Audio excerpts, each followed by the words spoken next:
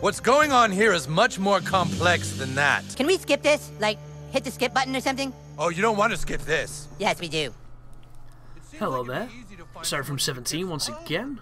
This is my South Park The Stick of Truth hardcore video walkthrough. This is the Snuke inside Mr. Slave's ass. A theme reminiscent of the Someone Snuck a Snook Up Your Snitch episode of South Park. And yeah, this is pretty full on, this sequence. And a lot of it I'm going to leave to your imagination, because it's pretty damn fucking horrible. But the song is great, because it's the Lemmiwinks song. But there are a lot of missable things in this area, so you want to try and do all the battles that you can, you want to loot everything that you can, and you want to pick up everything that you can, because if you don't, you will miss things. And the point of this guide is not to pick everything up, it's just learn from my mistakes when you are trying to find the collectibles, that it's incredibly easy to go into an area you can't return to and miss something very small. But this is a weird interaction, this, because there's hardly any of it in the game. Yeah, in here it's a mandatory one. It's a little bit like the Jimmy ones with the handicap signs. Aside from the instances in the main game, there are no other ones around South Park, so it makes it really confusing why there's just a single use for them. Because Butters happens quite a lot. But then again, none of the buddy interactions are mandatory or really do anything that optional, so maybe that's just an oversight by the devs. You know, they could have perhaps put a little bit more interactivity in there. But the game itself is already so well realised in so many areas that, like, there's a ton to do. And I only notice these things now that I've done almost everything. So it's an impressive achievement for a game about a television show, because name any other game based on a TV show that doesn't suck ultimate anus. It's really challenging to do. Like, even the point and click like CSI kind of games, which if you like that type of stuff, it can be quite fun. They're really not that ambitious and incredibly, you know, like painting by the numbers. So this game has just managed to really represent the show in a really perfect way. But this friend request here is missable. If you do not answer that phone, you will never be able to recruit Big Gay Al. Because he's never in the game, man. You never see him. Like, you go to his house and there's always Mr. Slave. There's never Big Gay Al, and I'm not too sure why. Because Big Gay Al predates Mr. Slave. There's the Gandalf quote from Cartman. And as you can see, the discus we're using destroys these Nazi slimes. Or the Nazi bacteria, as they're called. Ooh, and this is the curse ability, so when you use this move, you have to bash the face buttons, and it does a handful of hits on a direct attack, and if they don't have armor, it does massive damage. So we're going to be using that move to deal some really quick damage against some unarmored targets. Unfortunately, these slimes are pretty armored, actually. What's that? 645 armor? That's pretty decent. And they channel too, so if you weren't able to get all the channels during the Clyde victory, you can get them in here. That is the weapon I missed as well. I didn't loot that enemy. I needed one weapon out of hundreds, man. So sad.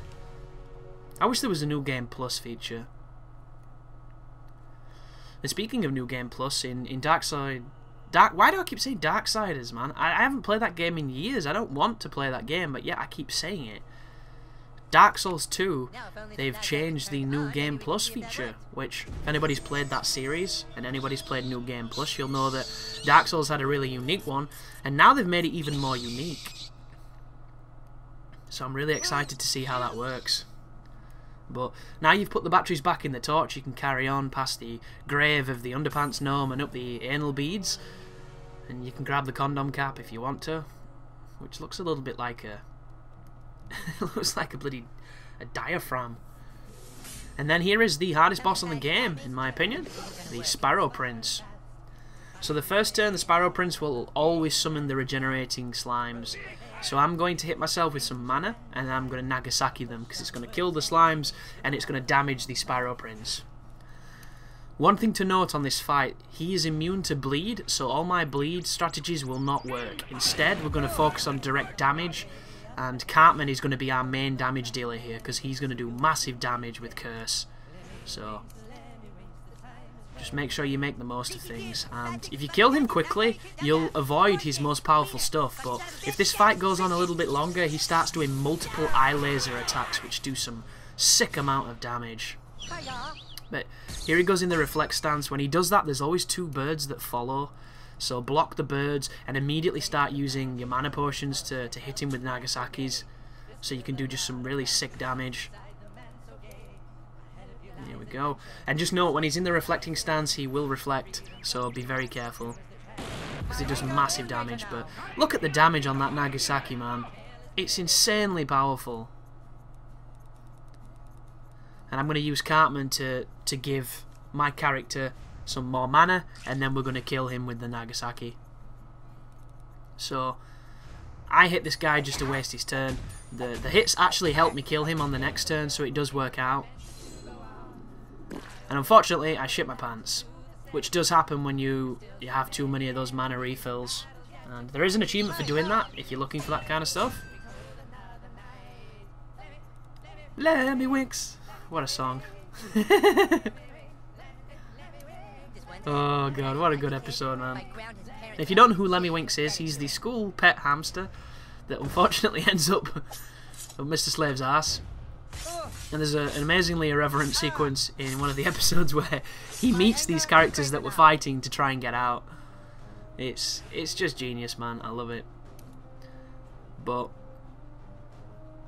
time to... Are we going to hit him with Curse? What are we going to do? Because I think the reflect stance... Does it reflect magic, or is it just the projectile? I'm not too sure why I'm not seeing why. But... Here we go anyway. Hit him a couple more times with the old stick. Very close to killing him too. If Cartman did a little bit more damage... Here we go. This is the move that really hurts. If he hits nobody but one character with this move, they will die. You see that? 3 hits on Cartman, 1 hit on me. Cartman's almost dead. So... yeah, do not mess with the Sparrow Prince. He's incredibly powerful, and he makes the last boss look like a joke. He really does. But there you go. Once he's been defeated, you need to come over here and turn on this vibrator thing to get rid of a build-up of, yeah, that. So, you know, fun stuff happening in this level. Incredibly sick stuff. But once you've Nagasaki'd the pool ball, you need to use the anal probe to get on here and turn this on. And watch this incredibly unnecessary cutscene.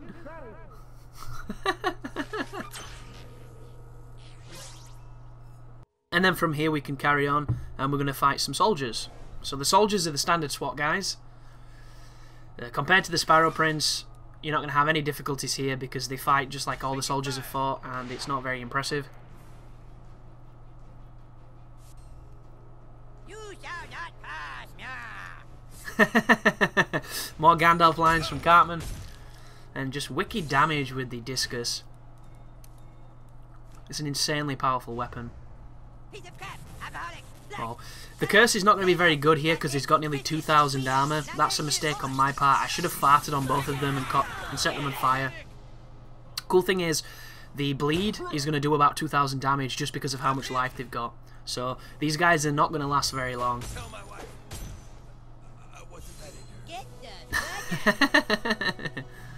That's a great line, that. The paedophile says that sometimes as well when you beat him. Tell my wife I wasn't that into her. But after the cutscenes, we're going to be performing an abortion, our first of the game because of censorship. But it's pretty much the same minigame that you did against Randy earlier on if you have the American version. It involves using Jimmy to open this door because it's a handicap button. And then once that's been done, the minigame begins. And if you do any of these minigames wrong, it's immediate fail state. It shows you the credits, and then it's the end.